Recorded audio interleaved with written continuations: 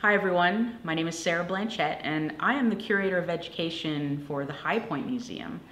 And today I'm going to be reading you one of my favorite childhood books. It's a series called The Gymnasts, and it's the first of 22, so hopefully you'll actually be able to check it out when you come visit the High Point Public Library.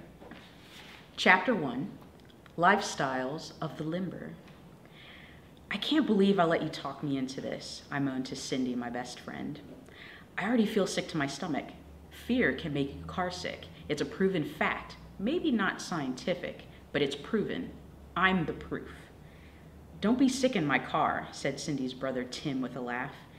Tim was driving us to gymnastics class. Maybe it was his driving. He'd just got his license. But I didn't think his driving was that bad. Tim was in that brief stage that all of Cindy's older brothers had gone through when they were willing to drive us anywhere. I clutched my stomach. I like to see Tim squirm. Cindy laughed, but I wasn't exactly joking. I was on my way to my first gymnastics class in a long time, and I wanted to go back home, maybe back to bed. Cindy and I took gymnastics classes when we were little. Some adults laugh when kids talk about something we did when we were younger. They think it's so cute. But I'm 11 now, and I quit gymnastics 3 years ago when I was 8. I would have been perfectly happy to live the rest of my life without ever falling off a balance beam again, but Cindy wasn't. Recently, a new gymnastics academy opened near us, the Evergreen Gymnastics Academy, which advertises itself as shaping the future, beginners through elite.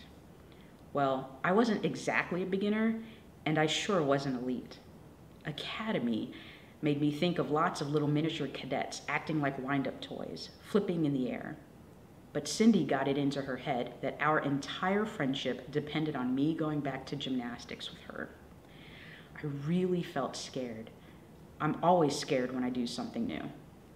I'm not chicken. I do it anyway, but I'm scared at least a little. This is going to be so great, said Cindy. Mom checked out the new coach, Patrick. He's young. He just graduated from the University of Colorado a couple of years ago, but he was already coaching at a club in downtown Denver. He's cute, and he's looking for girls with experience. That's us. That's you. I can't remember any of the moves. Then I giggled. Well, maybe some of them. Remember the time I was showing off on the vault and I slipped, landed on my head, and did a perfect headstand by mistake? Yep, said Cindy. You claimed it was your Yogi Bear move. Don't you remember how much fun we used to have? She pleaded. You've got to give it a second chance. You've got the perfect body type for it. That's a polite way of saying I'm short.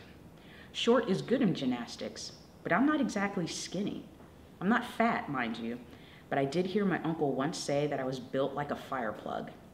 I didn't take it as a compliment. I have straight black hair that I wear in a short pixie cut with little pointy bangs that are supposed to be a bit punk, according to the guy who cuts my hair. I don't look punk. At my best, I can go for cute, an 11-year-old short pixie who happens to be shaped like a fire hydrant. Cindy and I are like Mutt and Jeff. Cindy is having her second growth spurt. She's about 5 inches taller than me and would like to stop growing.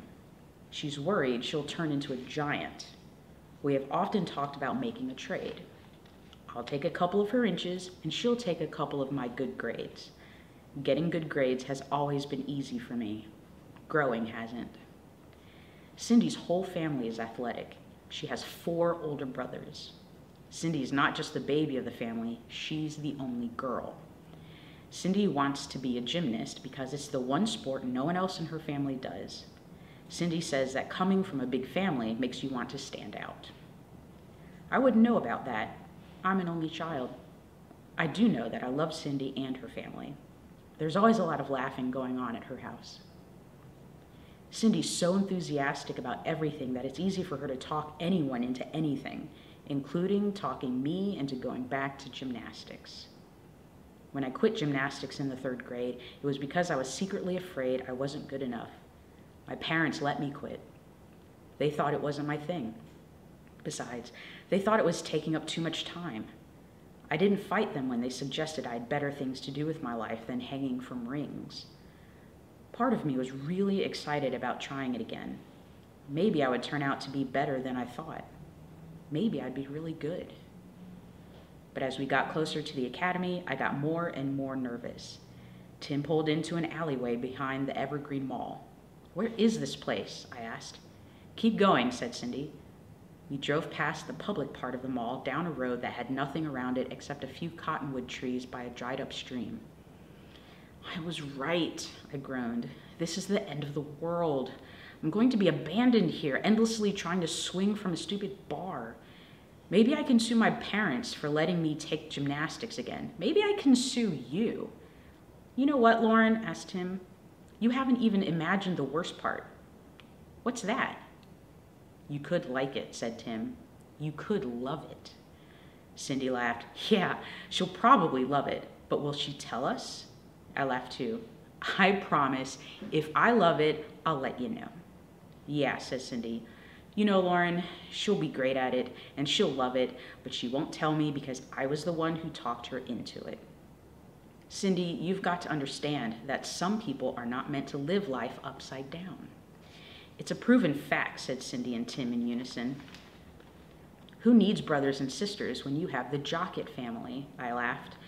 "Well, it could be fun to do it again," I admitted. I wasn't that bad at it. "And this time we've got a chance to make a real team," said Cindy. "That's the whole point of this place. We may get to be on a team. We'll compete. We'll go around to meets. We may even travel around the state." "What if you make it and I don't?" "No, I'm sorry I said that. I'll love watching you from the sidelines." "No, I won't. If you make the team, I want to be on it," I babbled. "You will," said Cindy. "I think Patrick puts everyone on some sort of a team." "I wonder what the uniforms look like." "What am I talking about? I hate competition." "That's a lie," said Cindy. "You get good grades, and you had that grin on your face when you beat Matt Davis in math." "I know," I admitted, "but it's not sports." "Lauren, don't knock it till you try it," said Tim. "Sports are great." "They're great for the Jockett family because all of you are jocks. Maybe I could join a couch potato competition." "You're no couch potato," said Cindy. "I know, but maybe I could become one." "Give it a chance," said Tim. "I can just see you and Cindy at the Olympics, up close and personal. TV reporters will come and interview me.